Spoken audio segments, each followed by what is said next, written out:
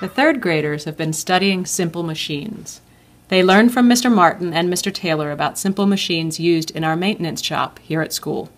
They identified simple machines throughout their exploration of colonial Williamsburg, and they've explored each of the 6 simple machines through hands-on activities in the classroom. As a culminating activity for this unit, students worked with a visiting engineer to assemble and race milk bottle cars. Dr. Jessup, a retired engineer from Northern Virginia, has generously worked with us throughout this year. He's visited several of our classrooms to share his expertise, and his milk bottle car design was a hit with our third graders. Students were able to identify a pulley, screws, and a wheel and axle in the design.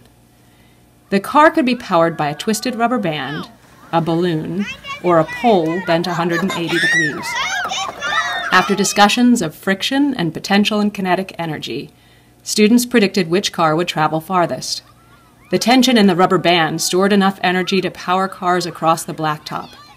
Balloon cars were not so successful, and the bent poles generated great speed and excitement. Get set, go!